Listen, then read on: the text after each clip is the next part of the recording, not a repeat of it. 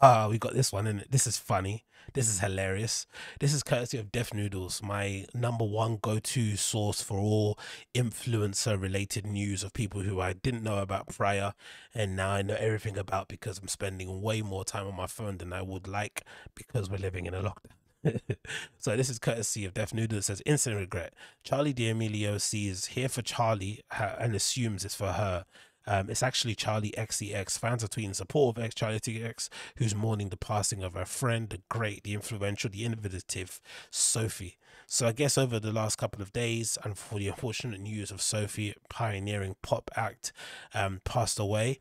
And then I guess a lot of people were basically showing their support, and then they kind of remembered, oh shit, Charlie XCX is one of her close friends and hasn't shared anything on social media in, let's say, 24 hours, 48 hours, whatever it may be. So people are worried and thinking, oh, she must be really going through it because she's spoken so glowingly of her admiration of Sophie and how much she means to her and how much impact she had on her career, blah, blah, blah, blah. So people were, doing what nice, decent people do and basically, putting out a hashtag and saying, hey, if you see this, Charlie, we're here for you. We've got us in your thoughts.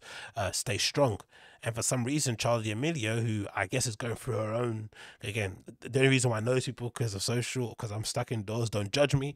But basically, Charli D'Amelio is one of the most followed or the number one followed person on TikTok. She's one of the girls that does all the little dances and shit with the brunette with the little cherub cheeks.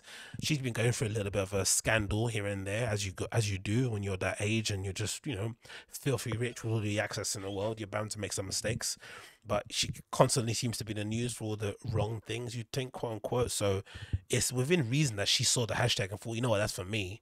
But the funny thing is that once you click the hashtag, it doesn't take long. It maybe takes a couple of reads. I think on the actual on the actual hashtag itself, maybe apart because there's always a, I think on Twitter there's like a weird community of stan accounts that exist, right? I'm not sure if they're all bots or if they're all managed by people, but these accounts that basically purposely try to alter the algorithms to get certain bits of news out and get their tweet of the person that they love followed. Just a strange, weird world. But once you sift through all the bots that are basically using as opportunity to cap for D'Amelio sister, it's pretty easy to see that it's an XCXE quote, it's an XCXE support hashtag, and not for D'Amelio. So it's just funny that she didn't read it at all, and she probably did what 99% of us do when we're looking at news on our Instagram feed or to social media feed. We just look at the headlines, which is why it's just funny because a lot of people complain about clickbait headlines and say, oh man, their journalists are good out there painting the wrong picture of people. Da, da, da, da. But the truth is, we don't actually read the articles because these platforms know, these media companies know, they have all the analytics and they know people don't go further than maybe the opening two paragraphs of any article. So they try and get as much information as they can at the top. Just think of the Daily Mail, right? All the flipping information is essentially in the title and they summarize it within the bullet points underneath the actual headline itself. So it's basically relevant to read the article itself. So that's the case. But it's just funny that if she just would have read it, she would have known instantly it wasn't about her. So this is it. And I guess someone at Twitter was being a bit shady and decided to write this summary under the actual trend and says fans clarified that the Here for Charlie hashtag was meant for XCX after the death of her friend and fellow artist Sophie, not Charlie D'Amelio. And then the next page, it's got here, I'm looking through these Here for Charlie hashtags. Oh my god, that's her response, right? I'm looking through it. Oh my goodness, you were all so sweet to me. I have no idea how much your kind words warm my heart. I'm so lucky to have you all by my side. I love you, babes. Which is an odd thing to say in it in social in general. This whole love and you guys are supporting, like it's just strange because the relationship is pretty one way, right? You don't really give a crap about your fans, really, right? In that way, especially these people, right? It's not like a relationship like an artist in music would have with their fan base, right? Where there is maybe a closer tie akin because of the words that you say in your songs and when you release your stuff. This is just you doing dances that aren't really dances in front of a camera. Um, on a very specific platform for a very specific group of people. So it's very strange, that whole lovey dovey thing with fans anyway, and that side of things. But regardless, someone replied to her, said Anyways, RIP to Sophie, an incredibly talented trans woman and a friend of Charlie XCX, who the hashtag was actually about, who you will forever be missed. Of course, we always want to repeat that.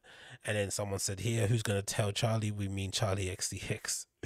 It's just incredibly embarrassing, right? Situation to be involved in. I think someone else here, more people clarifying tweets here saying they're here for Charlie, was for XCX.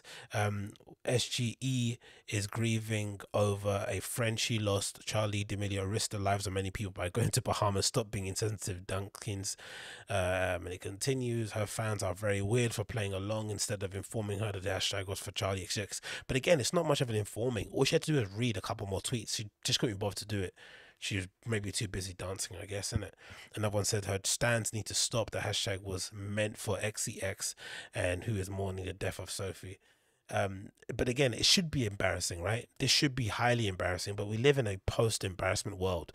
We live in a post shame world. It doesn't exist. Shame is essentially currency. Shame is an opportunity to boost your signal, to amplify your voice. No one has any shame anymore. So normal person would feel utterly embarrassed by this and will probably hide under their duvet for a couple of days before coming out and, with their tail in between their legs and offering a groveling apology or clarifying that they didn't know what happened and they didn't do it on purpose or whatever. Explain the situation away. But in this case, you don't. You just pretend it didn't happen. You continue on because shame does not exist.